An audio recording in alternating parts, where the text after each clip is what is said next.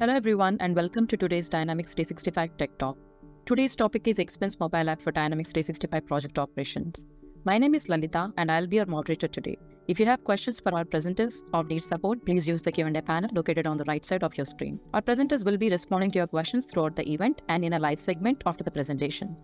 Presenting for us today from Microsoft, we have Martin Walker, Principal Solution Architect, Mukesh Mutreja, Senior Program Manager, Ramappa Magadum, Program Manager, Satish Panwar, Senior Program Manager. Satish, over to you to get started. Thanks, Lalita. Hello and welcome everyone to our Tech Talk on Expense Mobile for Dynamics 365 Project Operations. We are excited to announce and introduce you to the new mobile app. As part of this Tech Talk, our objective is to introduce you to the new Expense mobile app. Please know that the Expense mobile app is available only for resource, non-stock deployment and stock or production-based deployments. The app is not relevant to the light deployments of project operations. As part of this Tech Talk, we do not plan to cover detailed setup, configurations of expense management module and Dynamics 365 Finance. We have covered this in our previous Tech Talk, and link for that Tech Talk is provided in the resources section towards the end of this presentation. From an agenda perspective, for today's Tech Talk, we will provide a quick overview, high-level steps required to set up and configure the Expense mobile app, followed by a quick demonstration and Q&A. With that, let's get going. You're probably quite familiar already with this diagram that shows the three deployment types, as well as the components that are part of each one. As mentioned in the beginning, we won't be going into details, but it is worth reminding everyone that the light version of project operations make use of data hours only and wraps up the project for the web engine for scheduling management. The stock-based scenario deployment type is targeting project management and accounting only, and it is available as a module in the Finance and Operations app. Finally, the resource non-stock-based scenario is cross-platform with both data hours and Finance and Operations communicating through dual write. Let's look at high-level architecture for Expense mobile app. The Expense mobile app is installed in the Dataverse environment, which is connected to your Dynamics 365 Finance environment. The Expense Management module is used to control the behavior of Expense mobile app. The OCR add-in is required to scan the receipts and capture the information that can be saved on expenses and eventually be used on the expense reports and kind of form the entire basis of the expenses. Expense mobile app solution was developed to make expense reporting more efficient and user-friendly for users and allowing them to manage their expenses on the go. It overall helps accelerate the reimbursement process for the employees and increase overall user productivity. The app includes a variety of features to make expense reporting as seamless as possible, such as the ability to create expenses and expense reports, OCR receipt pictures, and attach existing receipts. The app also includes the ability to save, submit, and recall expense reports, leveraging pre-configured web automation workflow to streamline the entire process. Additionally, the app allows team to leverage pre-configured web expense policies for compliance and oversight. For example, user must attach receipt while submitting the expenses beyond a certain amount. These expense policies currently works on the web application, and on a go-forward basis, now these expense policies will also work on the mobile app as well. Know that Expense mobile app is a front end to the existing expense management module. From a status perspective, the Expense mobile app is currently in public preview and is planned to be GA'd in September 2023. We have provided the list of features that you should be able to validate in your environment as part of public preview. At the time of GA, additional capabilities will be available in the mobile app, including mileage-based expenses, per diem for employees, itemization of expenses, approval and rejections of expense reports.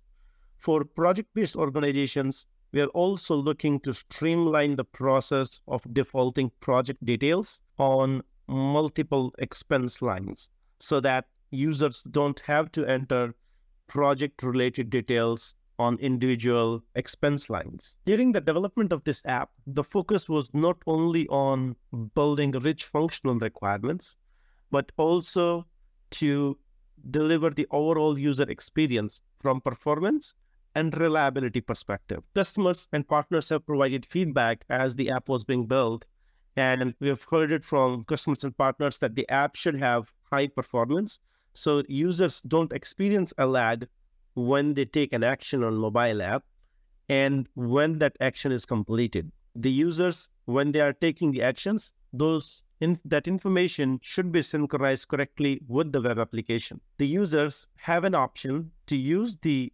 mobile app as well as web app for certain actions in case if they want to do so. For example, your organization may just leverage the expense mobile app for capturing the receipts, and then users are more comfortable on the web UI to kind of complete their expense report. So either they can take this route, or they can do their complete expenses on the web, or they can do their complete expenses on the expense mobile app as well. In addition, there are a lot of requirements that came from the customer partners that the app should be extendable, so because they have, or they would like to build additional extensions on top of the expense management. The expense mobile app can be customized to the specific needs of your organization. And from a design perspective, the design follows the intuitive design, so users are able to read the text correctly. Users can be able to view the pictures and view the receipts correctly as well. Dynamics 365 Expense Mobile App is developed using Canvas Power App. Users can access it from Power App's mobile app by logging in and using their corporate credentials. This is supported in both iOS and Android devices. Users also have capability to pin the application to their home screen for quick access to the app. The Expense Mobile app uses key configurations from Dynamics 365 Finance to ensure a seamless and consistent experience between the mobile app and the web application. Those configurations include policy configurations, workflow configurations, and visibility of expense report fields. The Expense Mobile app is controlled through feature Use Expense Mobile application for intuitive expense entry experience. That should be enabled in feature management before you can start using the app. The feature is available in version 10.034 or later, and latest quality update must be installed. You must also have a fully implemented setup of expense management module in your environment, and OCR add-in must be installed from LCS. From a licensing perspective, there are no additional licensing costs for the new Expense Mobile app. Its license is covered under the team member license. Users who have a team member license can use the app. The Expense Mobile is available in all regions where Dynamics 365 project operations is available. Know that the Expense Mobile app does not support offline mode currently. Next, let's look at what are the high-level steps for setting up the Expense Mobile app. To install the Expense Mobile app, your Dynamics 365 environment must be linked with a Dataverse environment, and Dynamics 365 apps must be enabled. If Dataverse is not already set up for your environment, you must set one up, and remember to enable Dynamics 365 apps. The Expense Mobile app is installed in your Dataverse environment to enable users to access it when they sign in by using the Power Apps mobile app. It can be installed from App Source, and link is provided in the resources section. Once installation is complete, Dynamics 365 Expense Mobile is listed as a solution on the Solutions tab in Power Apps. The Expense Mobile app uses the Expense Core Service Connector, which is a Power Apps custom connector for all its interactions with Dataverse. It requires the app registration in Azure Active Directory and then connector configuration using details of the registered app. After the mobile app solution is installed in your Dataverse environment, you must share it with your users. To share the app, you can follow the instructions that you use to share a Canvas app within your organization. Each relevant user must be assigned a basic user security role that let them create a connection to the custom connector. You can assign this role to a Dataverse group team. Then any user who is a member of the team also has the role. Alternatively, you can also assign the role directly to the users. We recommend that you use group teams if you must assign the role to multiple users. This concludes the setup configuration that are required on the Dataverse environment. Next, we will discuss how users can install and access the app on their mobile devices. Users can install the Power Apps mobile app from App Store. Once installed, they can open the Power Apps mobile app and sign in by using the same corporate account that you use to sign into Dynamics 365 Finance. Use the search field to search for Expense Mobile. Because the Expense Mobile app is a Canvas app, you can add it in your favorite list in Power Apps by just swiping left after you find it. Open the Expense Mobile app and start to use it. Next, let's take a look at the demo to show the Expense Mobile app in action. Expense Mobile is a Power App, so we launch it from our Power Apps player. So once we do that, we should see our published apps, including any we might have favorited, as I have here.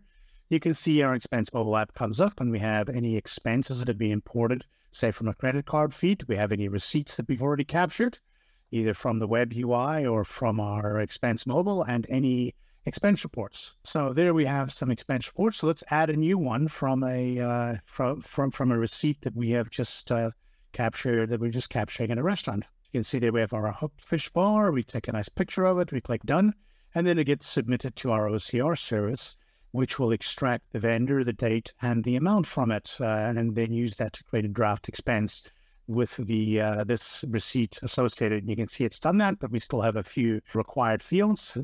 Most importantly, our expense category. So we select that, a meal in this case. That also sets our payment method. And we'll also need to set a vendor. So we do that. And once we're done with that, you can see we now have a new expense for fish bar appearing there.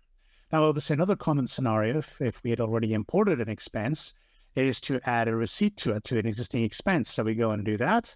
You can see pretty much the same process. We select an existing, add a receipt, take a picture of it, we click done, and then we have our receipt added to that pre-existing expense that was imported from a credit card feed. You see now we have a set of expenses that we will be able to submit in an expense report. So in order to do that, we go to our Reports tab, and we click plus on the draft there and start creating a new expense report.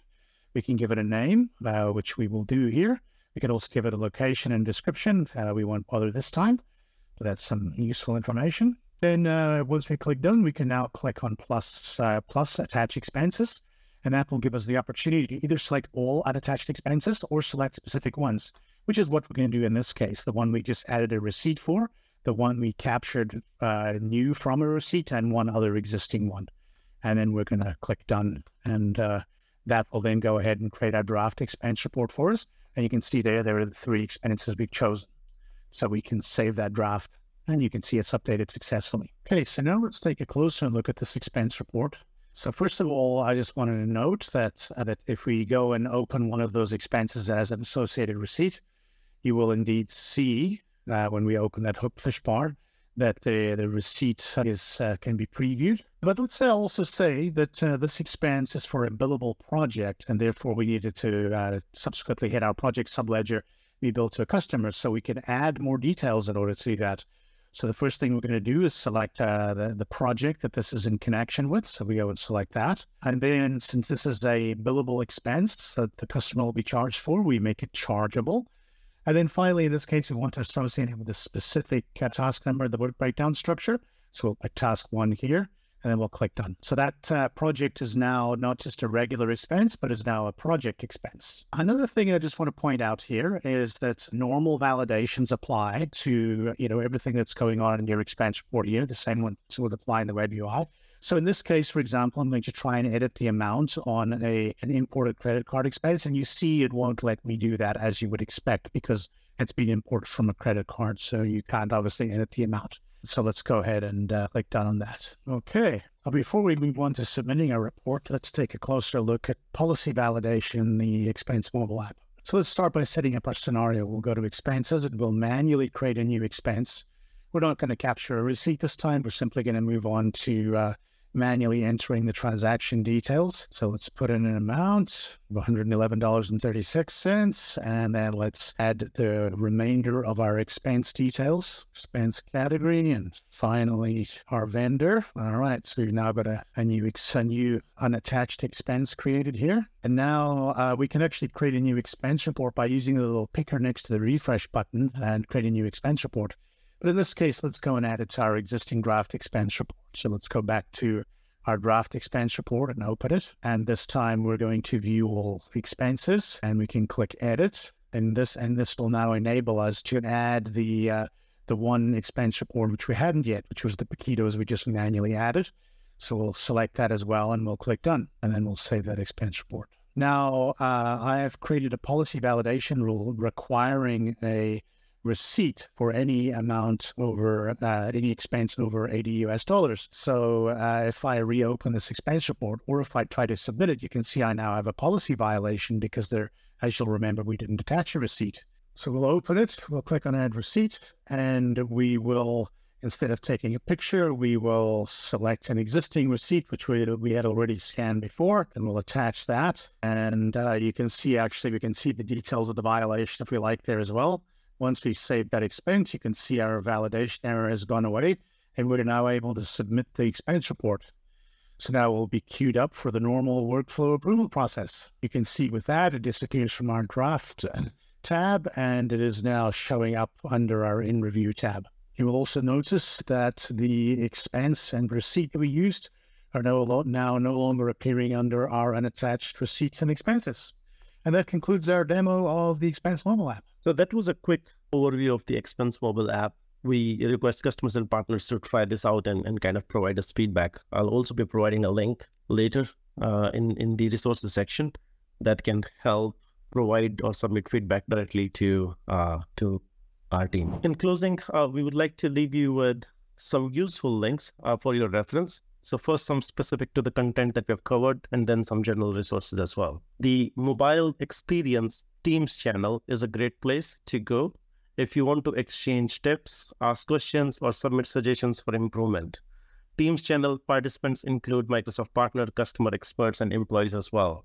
And that's the last link that you can use. Our docs website have also been updated with detailed steps that you can just follow all along for the successful installation of the app as well. We have included some other useful links from a licensing guide perspective, support options available, and few other areas for your reference. We would also like to remind our viewers that Fast Track team publishes the magazine on a monthly basis, and it includes summary of latest and greatest events, tech talks, summits, and a lot of other information. If you would like to subscribe to the magazine, you can either scan the barcode or use the subscribe button. With that, let's get into the Q&A section and see if you have any questions that we can help answer. So Ramappa, if you want to come off mute and review the questions, if there are any. So there are a few questions, so I have already started answering those on the Q&A section.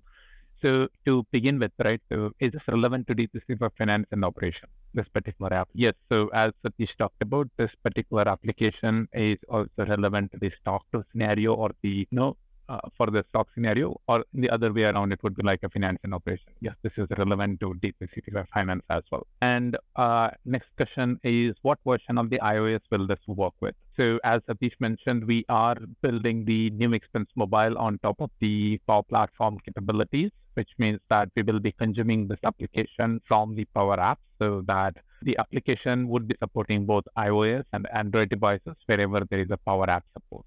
So the end users would consume this particular application with the Power Apps that is being installed in the devices.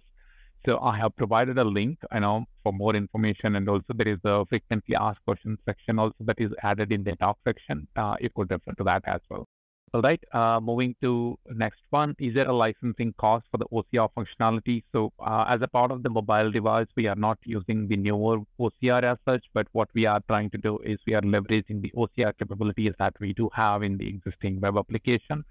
And the existing web application leverages the form recognizer receipt model service. And as we would be utilizing the same one, we do not have any additional cost per se. And is the offline mode planned for the future? If so, when? So unfortunately, we do not have a definitive timeline for the offline mode capability, as we are leveraging the Power Platform behind the scene, and as and when the Power Platform provides the offline capabilities in future, we would be able to leverage that. How do we enter the tax details? So the tax details are entered with respect to the sales tax group and then the item sales tax group, and the breakdown within that item sales tax group is configured in the web application. So if the one sales tax group is having a multiple tax code underneath it, and the moment you select that sales tax group, the respective breakdown would happen once the expense line is created and processed for reporting. All right, what languages are supported for the OCR add-in? So as of now, we are supporting a few languages, and as I mentioned earlier, we are leveraging the form recognizer service, and we are closely collaborating with the form recognizer team to add in more languages. So I will share the link where the supported languages are being provided. I think we can provide those details. Okay, moving on to the next question. Do the expense rule we have set up in the system flow over, or do we have to set them separate for the mobile app? No. So the whole idea is we will leverage the same policy configuration, same workflow configuration, the same dynamic field configuration that we have set up in the web application, so that we do not have to redo or set up something specific for mobile app. All right. Where in D365 can we enable the connection to the mobile app? So there is a detailed documentation. How do we install it? We do not enable it in the sort of a connection in the web application of the finance and operation, but instead what we would do is we would enable the feature in the finance and operation, and rest of the configuration is being done on the data side. So there is a detailed link, and Satish has already put it out in the presentation. Please leverage those links, and please feel to set it up in any of the sandbox environments and try it out. Sorry, I could not quite get that part.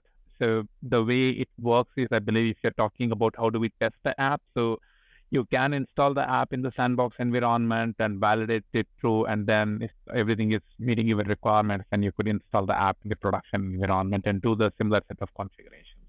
Does the app support attendee list? I believe you were referring to adding guest capability that we have in the expense management. At this moment, since it is in the private preview, we are not supporting the adding guest capability, but we do have it in our roadmap, and we'll be adding guest capability. Okay, can the line property from the activity number default from the activity number, or does it have to be entered by user each line? So this goes by the configuration that you would have set it against the activity. If it is being set as a default in the web application, and then the same behavior would work in the mobile app as well. No need to fill it in if it is already defaulted. And will development or customization be similar, how you would make changes to the previous app? No, this is totally a different app that is built using the Power Platform capabilities. That's the Canvas Power App. So you would need to customize your app in combination with some part of the X++ on the F&O side, and with respect to the Power App side changes. Will the app allow for approving expense reports? Yes, not immediately at the moment, but before we are going GA, we would like to bring the approval capabilities as well, so that the team members and the managers would be able to approve the expense reports from the mobile app. The receipts are on different language and the different currency. Will the app recognize those language differences? And also about the currency will automatically change to a local currency with the correct exchange rate? Unfortunately, we are not recognizing the currency at the moment, again, as we are dependent on the form recognizer service, as if the form recognizer service uses the receipt model, and as and when it is sort of enhancing, it is a sort of a machine learning model that we have, and hoping to that would be matured as we are continuing to use. And we are closely working with the form recognizer team, and hopefully we will get some updates there. Can the app support distribution, extended coding of project expenses? Now, unfortunately, I believe you are talking about the splitting the expenses. So we are not supporting the expense splitting in the mobile application at the moment, but what you would be able to do it in the mobile web app. However, if you're talking about the itemization, yes, we are working on itemizing the expenses. For example, main expense category is being divided into subcategories, such as, hotel category is divided into room rent and then the other aspects. So itemization is being supported. Currently, it is not available for you to test, but that would be available before we go GA. Is it ready to be tested in 10.30 release and go production, or is it still a beta?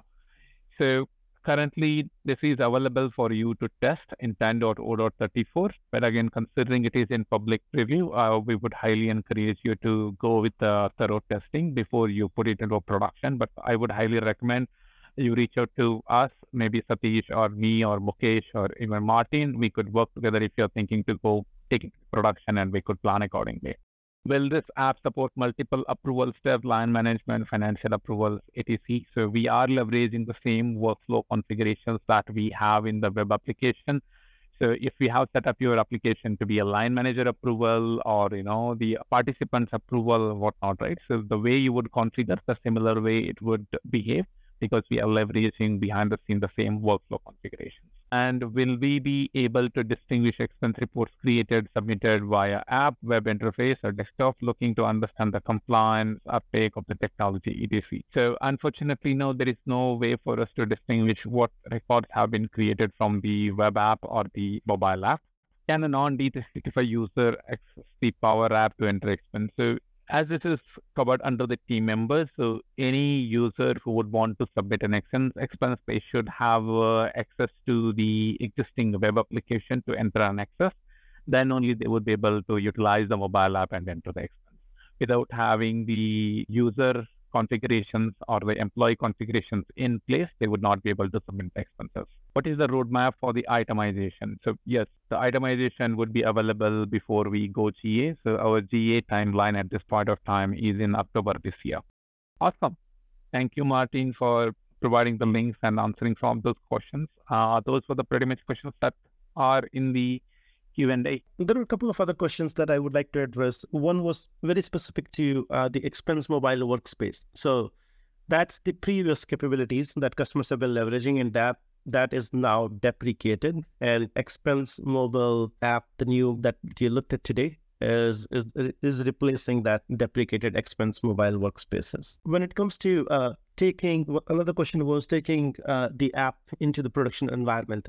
So you can definitely reach out to us, as Ramappa said, but prior to reaching out, if you guys can at least validate that the scenarios have worked for your organization and you have good understanding of how the app is working in your sandbox environment, so we can discuss, what are the next steps of taking this into production environment. The other question that we typically get is more from an in-tune control. So Power Apps Mobile is in-tune control, so that those controls should be applicable to this mobile app as well. With that, thank you. Thank you so much for attending today's Tech Talk. With that, I'll hand it over back to Lalita. Thank you, Satish. I have posted a link to our short survey in the Q&A panel. We would love to hear your feedback on today's session and hear what you would like to see in the future events. Thank you for your participation. As a reminder, the recording of today's session will be made available on the TechTalks Community Dynamics page in coming weeks. I would like to extend a big thank you to our presenters and to the audience who joined us today.